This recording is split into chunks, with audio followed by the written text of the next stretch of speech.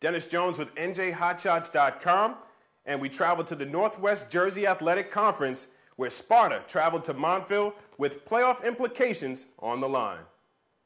Friday night, it's Sparta visiting Montville.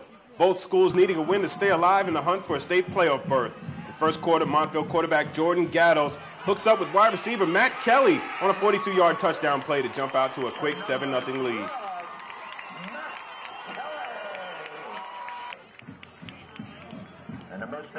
Sparta wasting no time responding.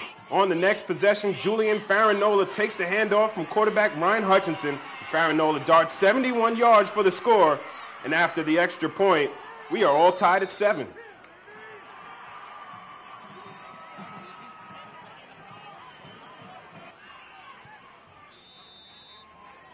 Spartans just warming up now, and Farinola again finds space around the corner and is brought down inside the 10-yard line. Next play, with the play-action fake, Hutchinson finds Steve Vegas with a 7-yard touchdown pass that was tipped by a Montville defender before landing in the arms of Vegas in the end zone. 14-7, Sparta takes the lead. More Spartan running game on the next series. This time it's Vegas. He takes the handoff from Hutchinson, and he'll go 65 yards to the end zone to extend the lead, 21-7. Hutchinson tossed his second touchdown pass of the half when he found Tom Roach for a 24-yard score, and Sparta now pulling away 27-7. 27 for the Spartans. Now the Spartan special teams in on the act. Anthony DePalma blocks a punt, and it's none other than Steven Vegas there to pick it up and return it 8 yards for another touchdown. And it's 34-7 following the extra point.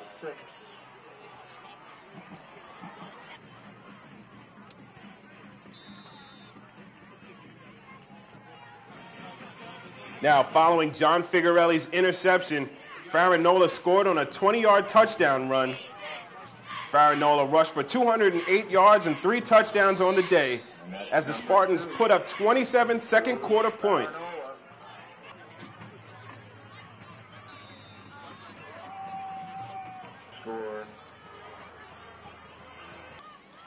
The Mustangs added 2 touchdowns for Montville in the second half, but by that time the game was virtually out of reach as Sparta goes on to win 47-21.